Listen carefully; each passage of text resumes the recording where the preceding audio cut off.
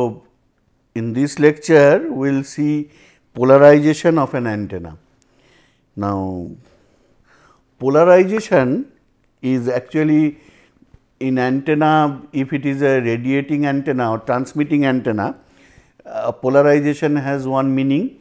If it is a receiving antenna, polarization has a slightly different meaning. Now, please remember that polarization of an antenna means that one thing is polarization is different in different directions. So, when we say polarization of an antenna, we should also specify in which direction polarization we are talking of.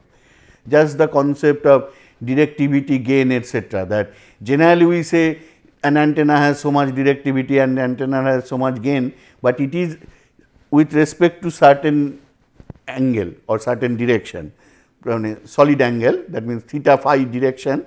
Similarly, polarization is also that polarization of an antenna in a given direction is defined as the polarization of the radiated wave when the antenna is excited. That means, whatever wave it is radiating, the polarization is for that. So, to understand antenna's polarization, we need to understand what do we mean by polarization of a wave. That means, an electromagnetic wave, what is the polarization is this. What is the definition of polarization of that? Now, before going there, I now want to say that what is the reverse case, that means, if the antenna is receiving antenna, what is the meaning of polarization of the antenna? So, in that case, it is the polarization of the incident wave or incoming wave to the antenna from a given direction, which results in maximum available power at the antenna terminals. What do I mean by that? So, this is a receiving case. That means, I have a receiving antenna. So, this is my antenna, the wave is coming. So, I am saying okay, from this direction I want to see. So, this wave, what is its polarization, provided I get maximum power, maximum available power here. So, if not, then there will be a mismatch, there will be a loss, etc. Now, as I said, if the direction is not stated, because many times you will see that okay, it is a so and so polarized antenna, that means he is not specifying theta phi. In that case, the direction is taken to be the direction of the maximum gain. So, antenna's maximum gain, that has a direction, because gain is a theta phi function. So, gain without theta phi means in a maximum of that function. So, in that direction the polarization is talked when nothing is specified. Now, then let me recall what is the polarization of an wave, electromagnetic wave. Actually, it was taught in electromagnetic theory.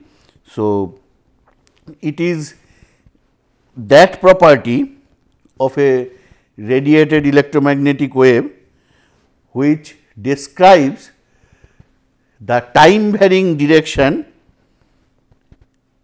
and relative magnitude of the electric field vector of the wave.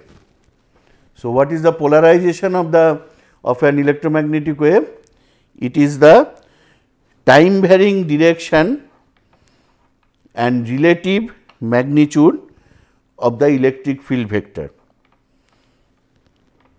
Basically, in mathematical terms, we can say the locus of the electric field vector with time. So, it is basically the locus of the end point of the electric field vector at a fixed location in space, and the sense in which that locus is traced as observed along the direction of propagation. Now, these are actually exact terms, but to understand that, let me draw a plane wave.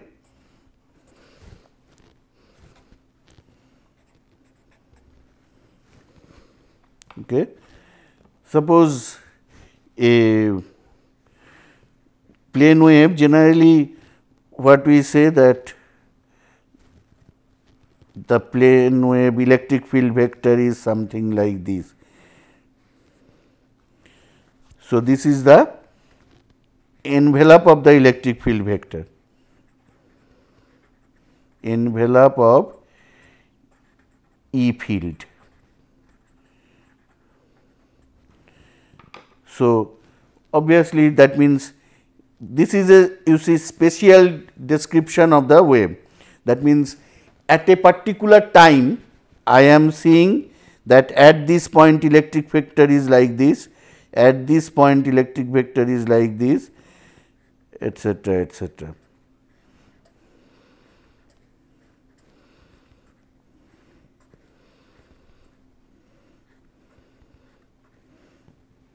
Okay.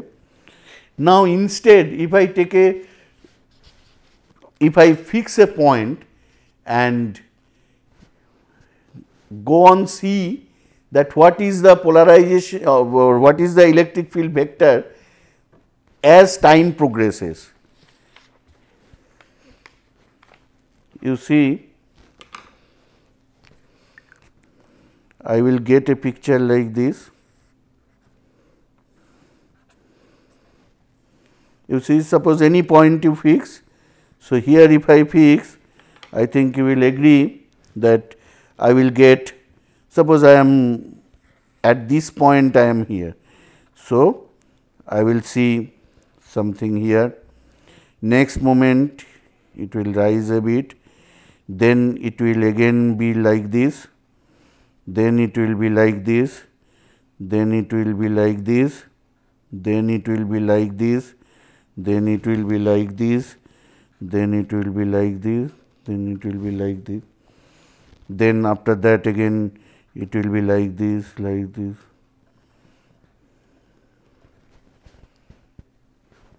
You see, this is for a plane wave, obviously I have drawn a plane wave, but instead of drawing it, generally we always draw the thing as a spatial variation, but if we see time variation, this electric field vector, its end, how it traces, what it is tracing? It is tracing a line. So, it is a linear polarization. Now, instead of this, this also is a linear polarization case. You see, it need not be always like this vertical or horizontal, it can be something like this.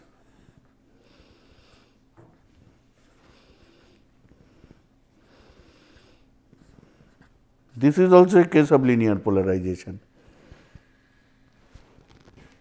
This is also a case of linear polarization. But linear polarization again is a special case. Actually, all things need not be linear. So, polarization, it basically most generally it should be classified as elliptical. Why? Because this E field vector in general that can be broken, because you see wave is propagating in a direction, the E field that is can have a two dimensional representation. So, usually we represent it with x and y. So, in general this electric field vector will be having an x component and also a y component. So, in general the locus that it will trace as the time progresses, if I stay at a particular point and see the electric field vector at that point, over time I will see that the tip of that electric field vector is tracing an ellipse. Special cases of that, Sometimes this ellipse becomes a circle, that time we call it a circular polarization. Sometimes that ellipse becomes a line, that time we call it a linear polarization.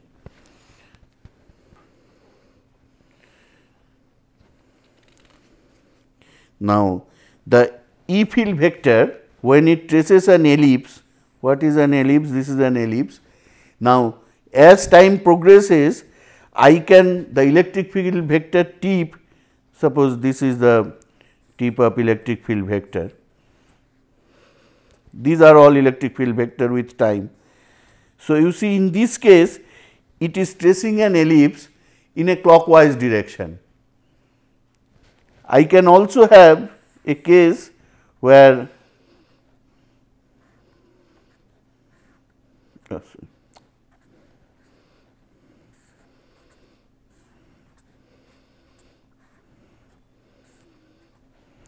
so this is a ellipse. So, that means I will show that this is a clockwise, this is an anti-clockwise.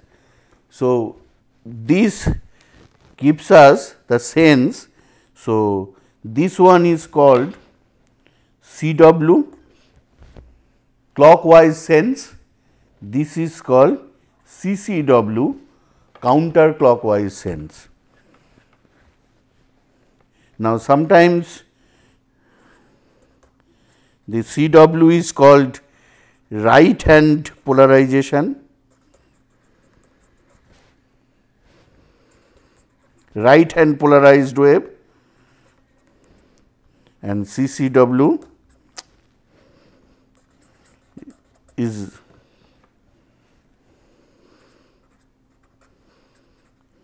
left hand polarized wave. For obvious reasons, you see that CW means right hand and this CW is left hand. This is a nomenclature, but the more important is this clockwise counterclockwise.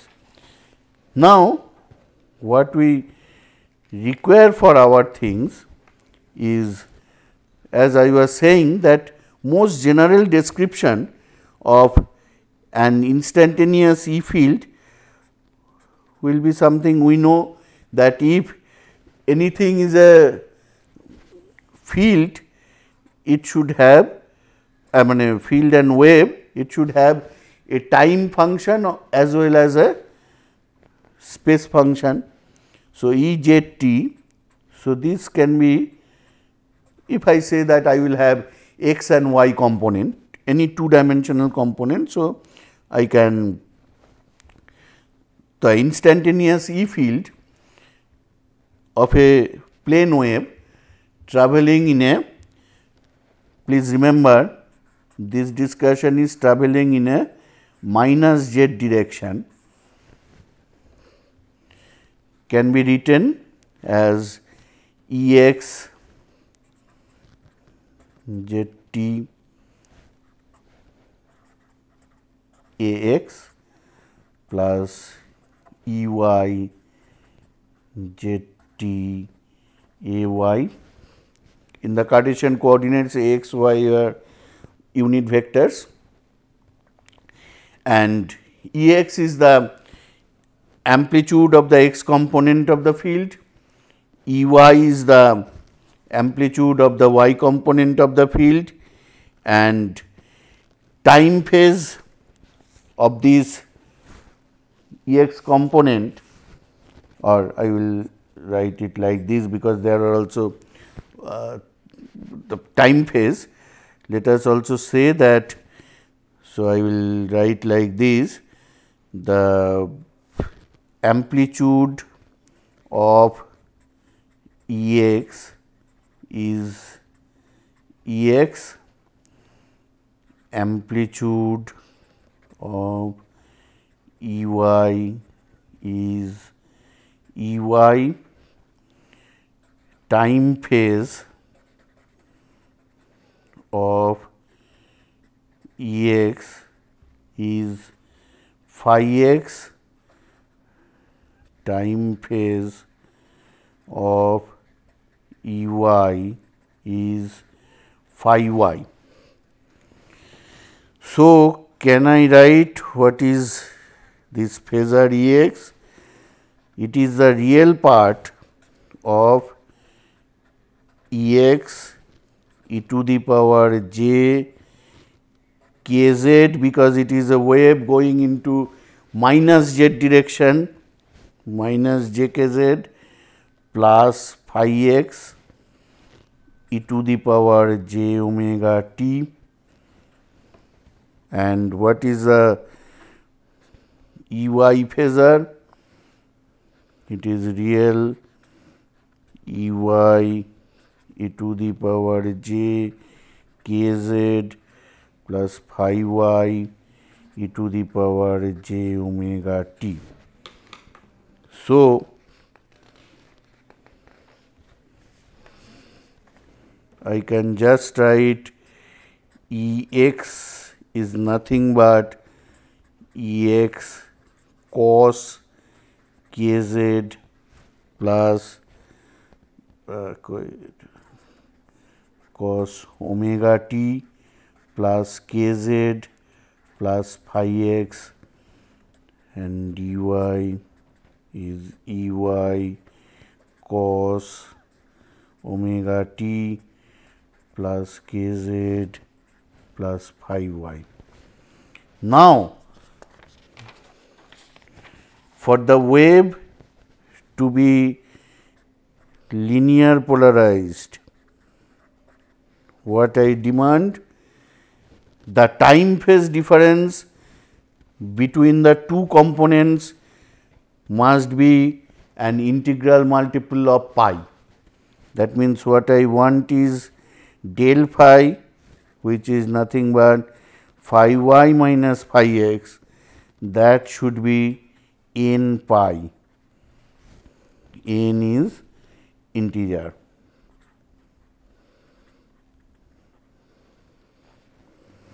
This is called linear polarization. For circular polarization, what I demand?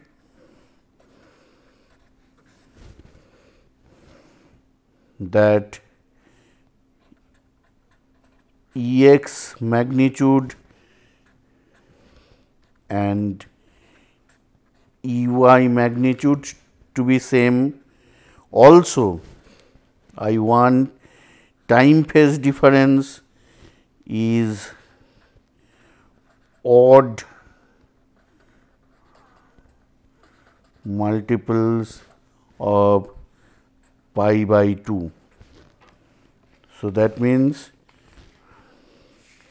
this means I want phi x phi y minus phi x is equal to 2n plus 1 pi by 2 2n plus 2n odd multiples of pi by 2. So, I can write 2n plus half into pi, n is equal to 0, 1, 2, etc. for CW, and minus 2n plus half pi, n is equal to 0, 1, 2, etc. for CCW. Okay. You can simply do it. Actually, in class 12, some of you may have done it. And please remember that if the wave propagation direction is reversed, that is, instead of wave propagation in minus z direction, if I have z direction, then these two will be opposite. That means, this will be CW, this will be CCW. So, for circular polarization, the important thing is magnitude of the two components should be same, and time phase, the time phase difference between the two components should be odd multiples of pi by 2. So, this is the demand for circular polarization. And what is elliptical polarization? So, elliptical polarization means that magnitude wise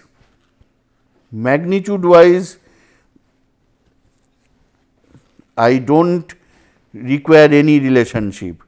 So, Ex magnitude and Ey magnitude, no relation.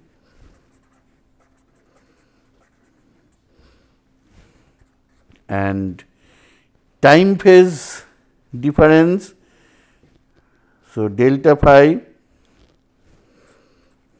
it may be odd multiples of pi by 2 or not odd multiples of pi by 2.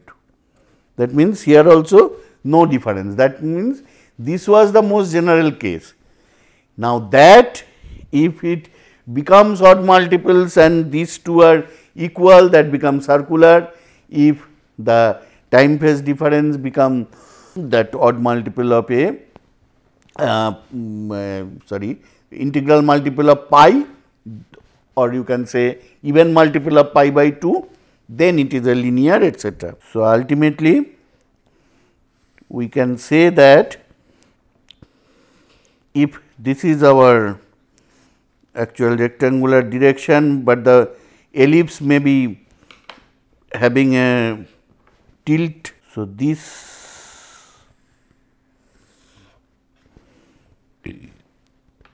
ellipse, obviously, if this is larger, this is called major axis of the ellipse, that means here to here, and here to here it is called the minor axis of the ellipse. Now, this how much is this 2? Actually, you know that this 2 means what is the maximum of the Ex component and what is the maximum of the Ey component. That ratio is an important characteristic thing of the polarization of the wave. That ratio is called axial ratio, AR, that is given as major axis by minor axis. So, if we say that this is O and this is A and this is, let us say, B. So, I can say it is OA by OB, and generally this axial ratio will vary from 1 to infinity. Okay. So, this is the polarization of the wave. If we understand that, then we can understand that if for a transmitting wave, it will be the antenna's polarization, that means the antenna is radiating a wave. So, in general the antenna will have elliptical polarization, but if the two radiated waves, the x and y component, they have these relationships, then they may become circular or then they become the. So, now what is polarization loss factor? The polarization of the receiving antenna may not be the same as the polarization of the incident wave. If they are equal, that means whatever the polarization of the incident wave and the antenna's polarization, that means as a transmitting antenna's polarization is same, then this receiving antenna will be able to extract maximum power, otherwise there will be a polarization mismatch. So, let us say that we have a incident wave. So, this is again I am discussing polarization loss factor, already we have seen it in case of efficiency time. So, that suppose I write like this, that A I is the unit vector in the direction of the incident E field, and the polarization of the receiving antenna, that is, let us say EA. So, what is the unit vector A antenna? A antenna is a unit vector in the direction of the antenna polarization. Then what will be PLF? PLF will be simply the magnitude of these two directions dot product antenna. You can say this square. So, if we draw that this is the AI vector and this is the A antenna vector, then and this angle is phi p. So, I can write this is cos phi p square. This is also a dimensionless quantity, cos phi p. So, that means these two angles. So, by that, so now we can ask that if the antenna is polarization matched, what will be the value of PLF? That means, in that case this angle will be 0. So, cos 0 is 1. So, we can say that matched case PLF is 1 and fully mismatched case, that means orthogonal case, PLF will be 0. So, what I can say? So, orthogonal PLF will be 0. Sometimes people say PLF dB. So, is log of this PLF. Now, here multiplier I will have to use 10 or 20. It is all power thing, that is why it is 10 log 10. Now, this polarization loss factor is important for link budget calculations in space communication, radio astronomy, etc., because this, since they are having a very tough budget. So, this factor, some cos theta thing, that is important for them. So, that is why this also should be taken into account. Now, so we have seen in detail what is the polarization of the antenna, because a designer should be knowing what is exactly mean by polarization. Then we will see that sometimes in the actually antenna is its design etc., is completely different from any other element that is in the whole link, but when antenna should always be either connected to the transmitter or to the receiver. Now, from if you look from the transmitter or look from the receiver, antenna is nothing but it should be characterized by an block who is doing something, he is radiating etc., but to a transmitter it is taking some power and it is developing something. So, that means anything in electronics, any two port network, we characterize it by an impedance. We do not characterize it with voltage or do not characterize it by current, because those are our excitation and effects etc., but the characteristic of the block, that is the ratio of this voltage by current, that is the impedance, because that does not change. Whatever voltage I give, whatever current I give, as long as that impedance is within the range of its validity, the impedance uniquely characterizes the two port network. So, antenna also, when a transmitter is looking at antenna, it should be characterized by an impedance. It may be a radiating device, but it is taking power. So, that time it should be behaving as an impedance. Similarly, when it is receiving, it is taking the power, but finally it is delivering it to a load. That load may be a spectrum analyzer, that load may be simply a resistor, that load may be simply an inductor, anything. So, that time it should also be described by a impedance.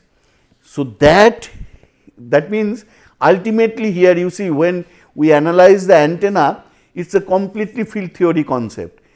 We have seen in case of current element how we solved Maxwell's equations to find out what is the EH, etc.